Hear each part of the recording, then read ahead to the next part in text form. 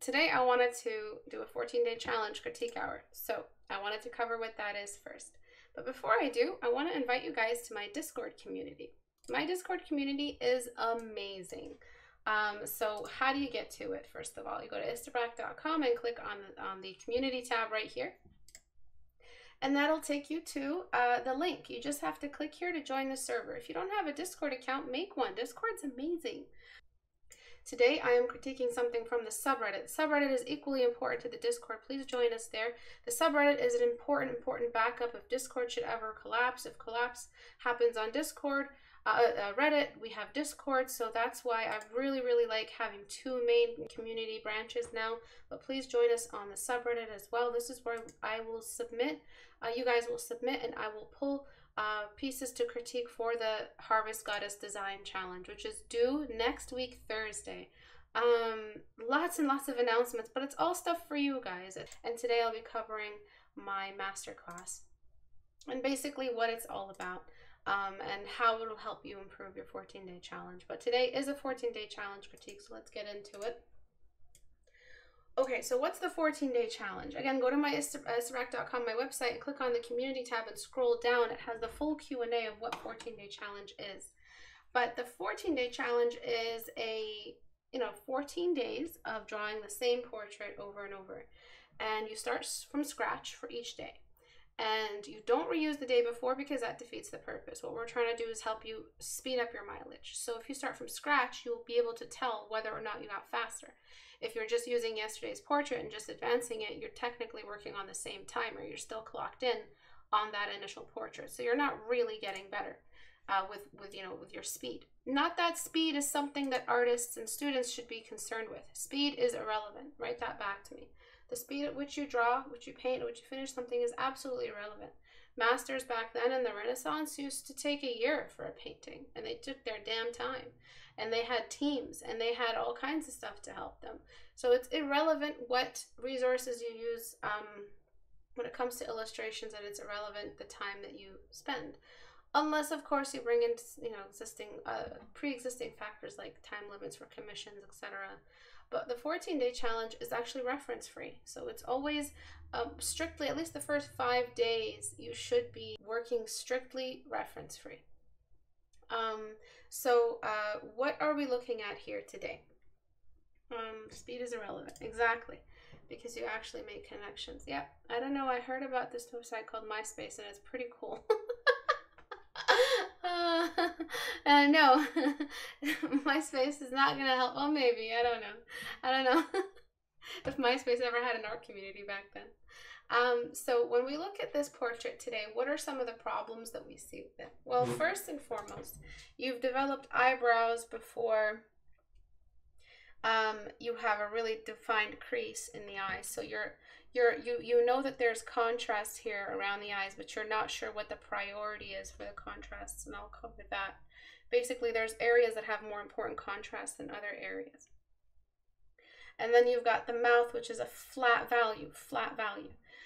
There's zero volume to it. We'll talk about that. So before I do, what I want to cover first is the most important thing about any 14-day challenge, which is the point at which it's not about the face.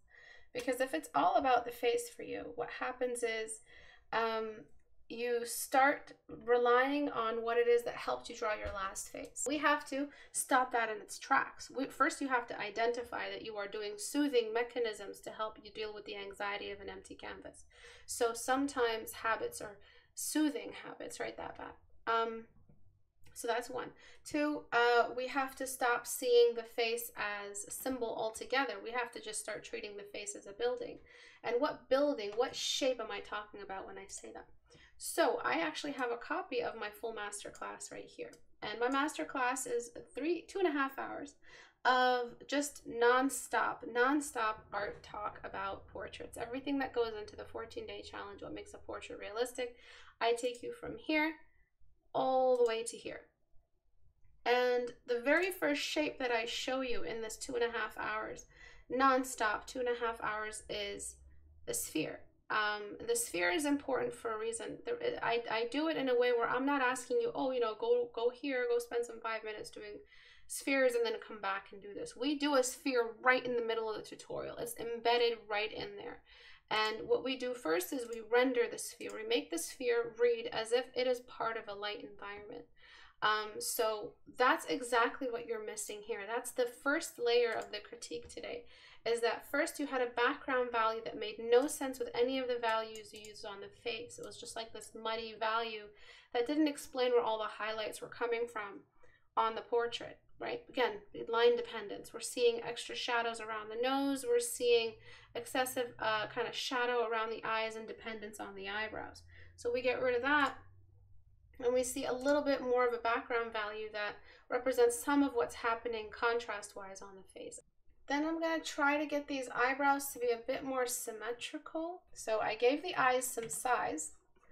And now what I'm going to do is apply that structural contrast that's required. Again, in the masterclass, I list out every possible point of contrast. I list out all the 6 dark spots and the sub-dark spots in that list. So the substructures of dark spots in there. And the list just keeps getting longer and longer. Where to taper, where to sharpen, all of that. Every single resource you may need list-wise is included. It's good for, and it's full of diagrams everywhere. So it's good for visual learners, which we all are, but some artists are a combination of visual learning and technical learning. They need lists. They need lists that explain the mechanisms and the function and the critical contrast type of stuff. That also is in my masterclass. So it's really student friendly, and it's applicable to all learning styles. I'm blending now all my blocks. And you want to use a smaller brush when blending out areas that are very structured, made out of things that aren't squishy. In areas that are squishy, you want to use a larger brush. And my smudge brush, every brush I use is included in the masterclass as well.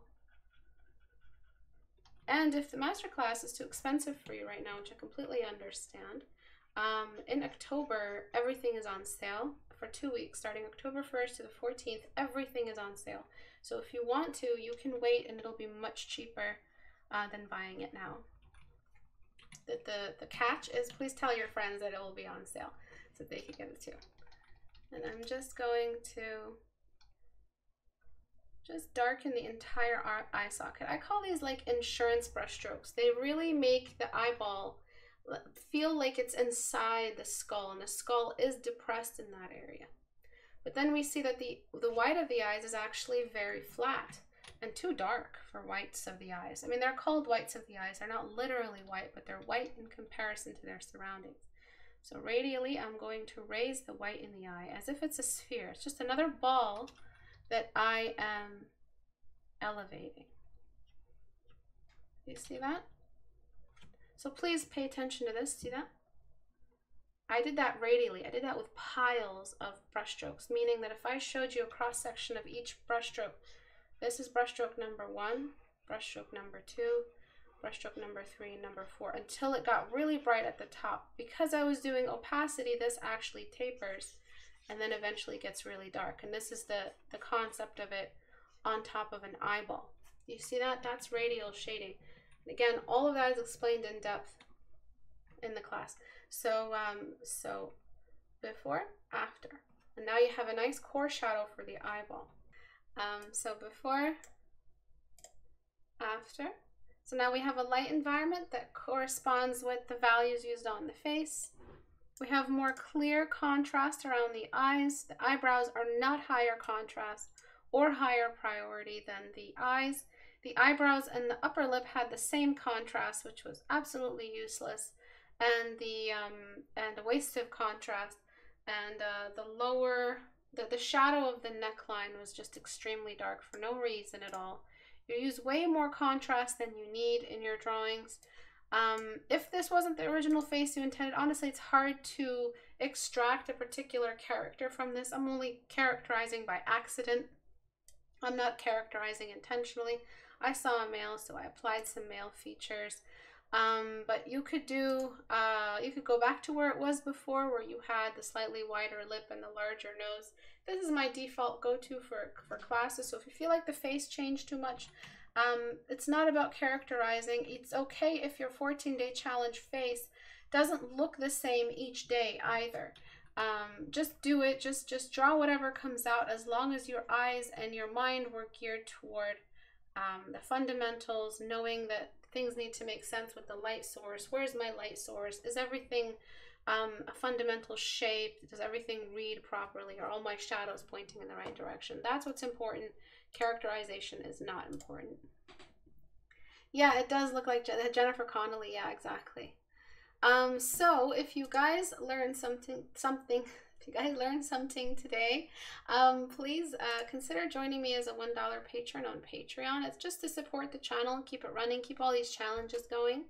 And if you are interested in my masterclass, which goes in depth into all of this stuff, you can find it on my store. But wait for the sale, October 1st to the 14th. It'll be almost half off.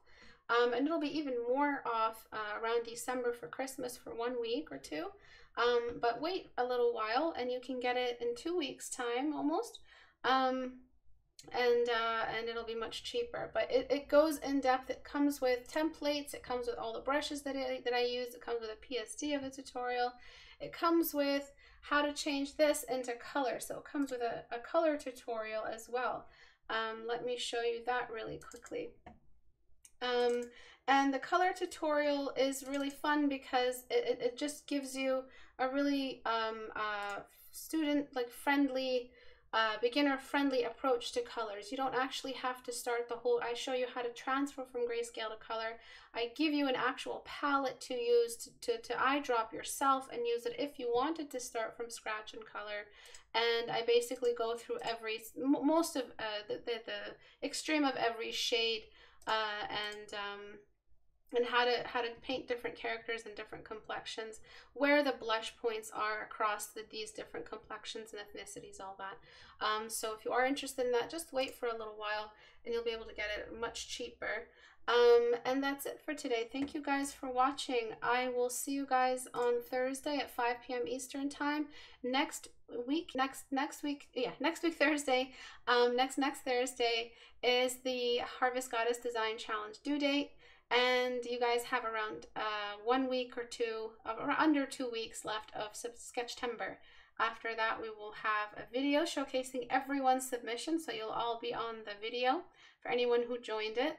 And Sketchtober is right after that. For my patrons, they are doing a whole month of figure drawing, and that will be finished around the 4th of October. And then right after that, we're going into environment studies, eerie, Halloweeny environment thumbnails, that 3 thumbnails that connect a story. So a narrative will be given to all my patrons if you want to join as an apprentice. Thank you guys for watching. I'll see you guys next class on Thursday at 5 p.m. Eastern. Bye.